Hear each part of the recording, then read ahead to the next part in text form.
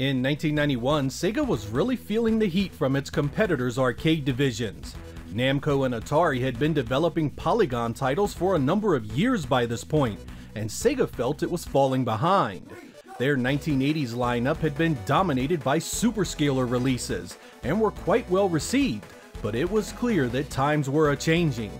Determined to retake the technological lead, Sega began developing a brand new Polygon board known internally as the CG board. This was the very first time Sega had developed hardware to specifically accelerate three-dimensional polygons for the purpose of playing games. But there had been an honest discussion internally whether this tech was even a viable investment with long-term potential. While polygons in games had been around for a number of years, it was still a relatively unproven way of playing games across different genres.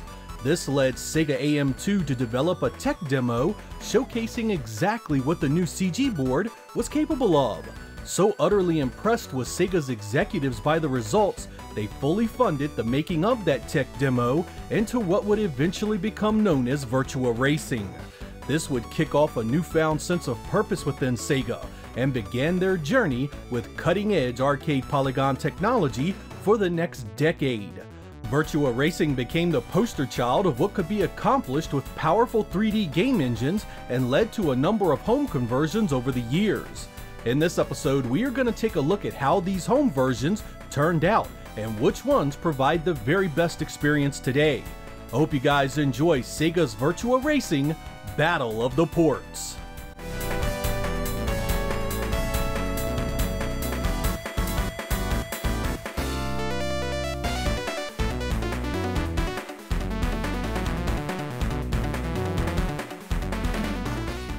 Before we get into the home versions, let's first talk a bit about the arcade.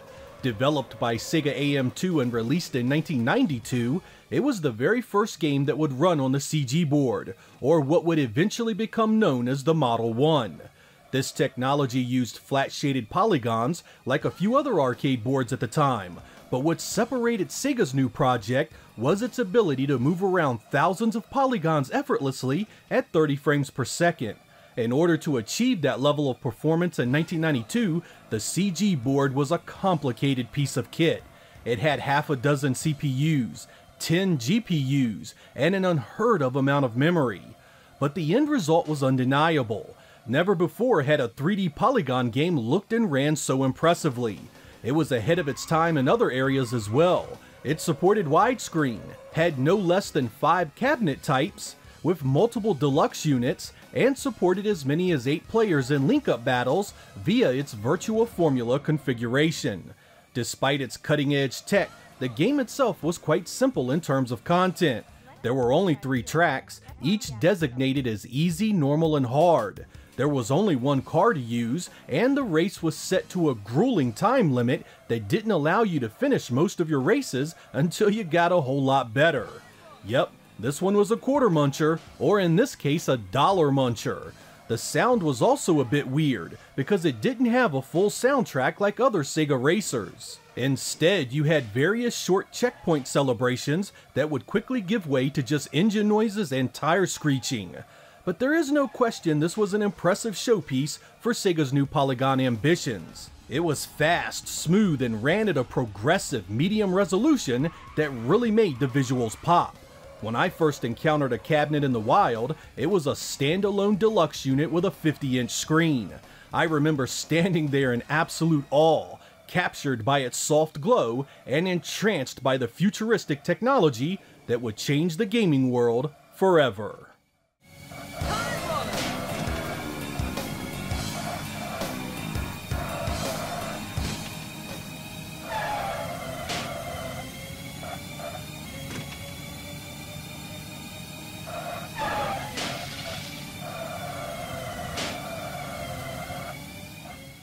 The very first home port of Virtua Racing was a shock to say the least. I don't think anyone was expecting it to land on the Sega Genesis of all things, but leave it to Sega to pull a rabbit out of a hat and give us the unexpected. In 1994, they developed the SVP, short for Sega Virtua Processor, an add-on chip that allowed the Genesis to render far more polygons than it ever could have alone. The results were rather impressive, all things considered. 3D console games at that point were still rather rough in terms of performance, but Sega was able to capture some of that arcade magic regardless. The tracks were there, the camera angles were there, it had two-player split-screen action, and believe it or not, the gameplay was close enough that it still was quite an enjoyable racer. It was amazing that 1988 hardware was doing this, even with an add-on coprocessor. Not everything was perfect, however. The arcade had been a fairly smooth 30 frames per second, but here it's about half that, making things run rough in comparison. Sega also didn't add much in the way of additional content. This was a $100 title at its release, so with just 3 tracks, longevity was definitely an issue. The biggest thing for me, however, was the lack of color. Because of the way the Genesis displays its visuals, the SVP could not help it up its on-screen color, resulting in polygons that are rather drab and often heavily dithered. Side by side, there is no question the Genesis version is a lesser experience from a sound and visual standpoint. The home port gave you the feeling of familiarity, but it had a long way to go before it would be mistaken for its Model 1 big brother. As impressive as it was given the situation, we would not get a perfect home rendition of Virtua Racing with this one.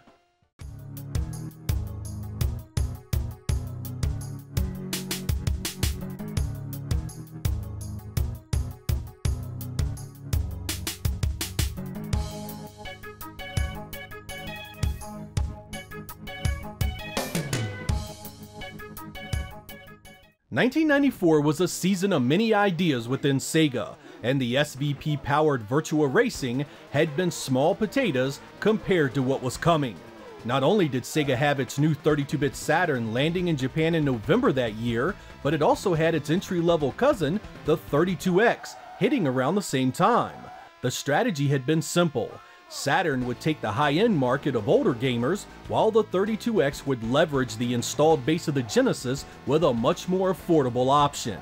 Among the first releases for the 32X had been Virtua Racing Deluxe, an expanded port of the arcade version with more cars, more tracks, new music, and a vastly superior presentation when compared to the Genesis release from earlier that year. And oh my, was it quite an impressive showing. Smoother with much better color use, this was a closer take on the arcade original bar none. But it wasn't just your eyes that were treated better here, as the extra content really elevated the status of this release. There are now 3 cars, the Formula, the Stock, and the Prototype, each with its own characteristics and feel. In addition to the new cars, you also get the 3 original arcade tracks plus 2 new ones. Also making a showing is split screen mode, which allowed 2 players to compete against one another. Add in some cool replays, multiple camera views, and a time attack option, and this really was a great port that showed off Sega's new add-on in a positive light. It wasn't perfect, mind you, but you just had to be impressed given the gulf of power between the 32X and Sega's Model 1.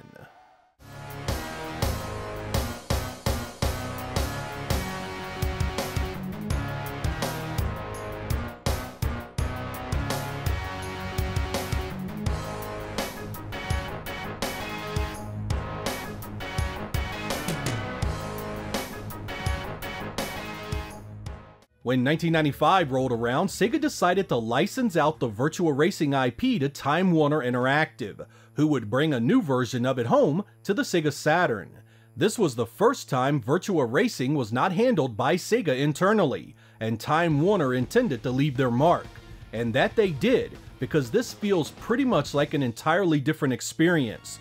You do get the 3 original arcade tracks, but now there are 7 new ones added to the mix. Also new are the addition of 4 cars on top of the original Formula 1 from the arcade. These tracks and cars range in difficulty from the slow and easy go-kart races to the expert level combination of the Prototype on the Pacific track. There is also a new Grand Prix mode that allows you to pick a team and race a full season where you must gain points in order to unlock cars and stay in contention for the title. Before you jump into that challenge, however, the arcade and practice mode is there to help you come to terms with the gameplay. And if you have a friend with you, split screen action is also an option for you. While this one gets a bad rap from time to time, Time Warner really did try and take it up a few levels in regards to content, especially when compared to Sega's typical home conversions. The sound and visuals also see a massive uptick over the 32X version, and now have much better polygon models, though it still doesn't stay quite as fast as the arcade. This one definitely has a feel all its own, however. Playing it back to back with the arcade, it's clear the driving model was redone and feels like a different game altogether. If you were looking for something more than the arcade, this one delivered, but purists will likely scoff at the gameplay changes.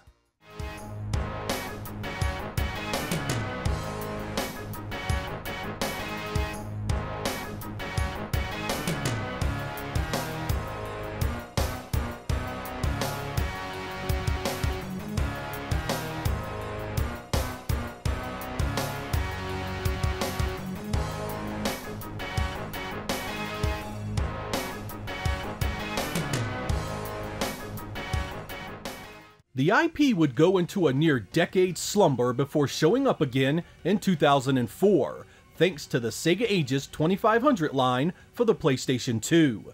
Like Time Warner Interactive's effort, this was not developed by Sega, and was intended to be a huge upgrade of the original arcade experience. Thanks to the power of the PlayStation 2, you saw what was the best graphics a home port had ever delivered for Virtua Racing. High polygon counts, smooth performance, better resolution, and even the draw distance got touched up a tad. It's an eye-catcher to be sure. But in addition to all that visual pizzazz, you also got new cars and tracks, which was surprising for a budget title that was half the price of a normal game.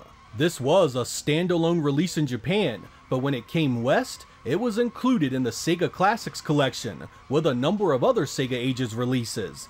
Honestly, I adored this take and still consider it a great addition to the Virtua Racing lineup. For the very first time, the Model 1 was not only challenged, but bettered, and that was saying something when it came to Sega arcade ports. It had taken over a decade, but this was what I had been wanting to see all along. It made you hope for a new home version of Star Wars Arcade, even though you knew that was highly unlikely. And please don't let the negativity of some of those other Sega Ages 2500 games drag down your interest in this. It was a fine looking and great playing adaptation that did the IP justice and finally delivered the arcade home better than ever.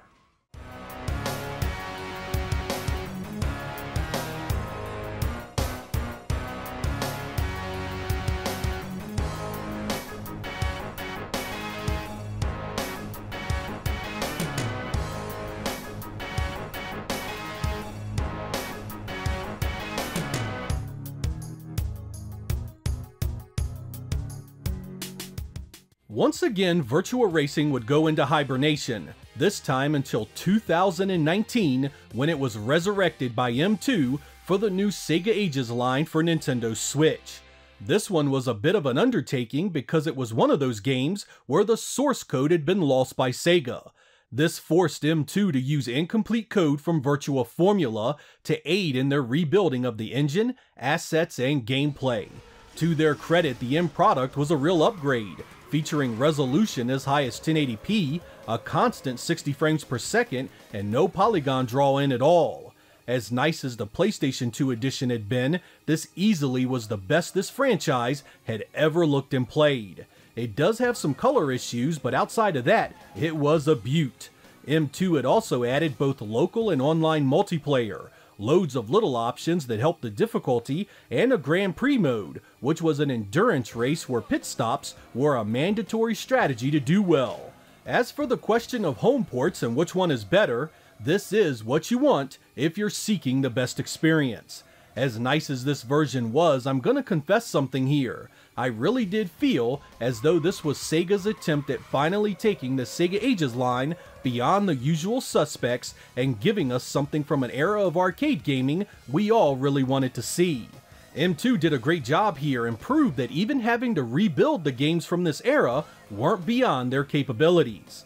Alas, the Sega Ages line on the Switch would come to an end with no further developments of similar pedigree.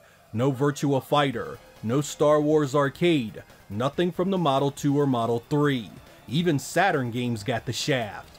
This version just served as a sad reminder that no matter how close we get to something truly special, no matter how many steps forward Sega takes, disappointment always looms on the periphery, waiting to strike and rob us of what we truly want.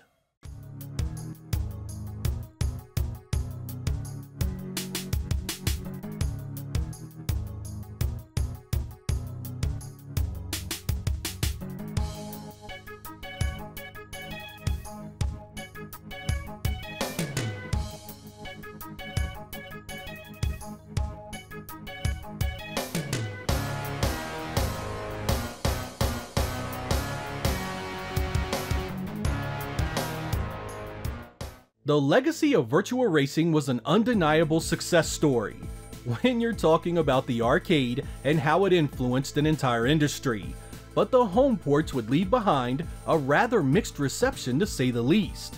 The Genesis version was a technical marvel, but the thing retailed for $100. The 32X edition was a great improvement over that Genesis release, but it was attached to a doomed add-on that few people played.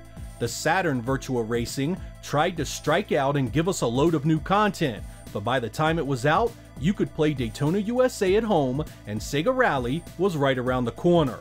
The poor Sega Ages 2500 edition got lumped into a compilation in the West that most people avoided because of the horrific reviews.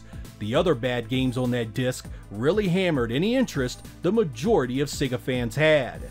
And then Sega, in their infinite wisdom, decided to make the 2019 Sega Ages remake a freaking Switch exclusive, cutting off millions of potential customers on the PlayStation and Xbox.